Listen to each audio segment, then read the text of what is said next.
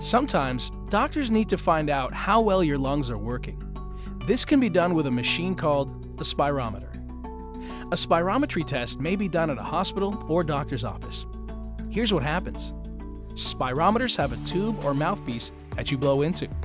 To help you do your best, a soft plastic clip will be placed on your nose so no air leaks out while you're blowing. It doesn't hurt. You'll be shown how to blow into the mouthpiece. It's kind of like blowing into a party horn for a long time. When you're told to, take a deep breath in and blow out as hard and as long as you can. That's all there is to it. Now your doctor knows how much air your lungs can hold and how fast the air moves when you blow out.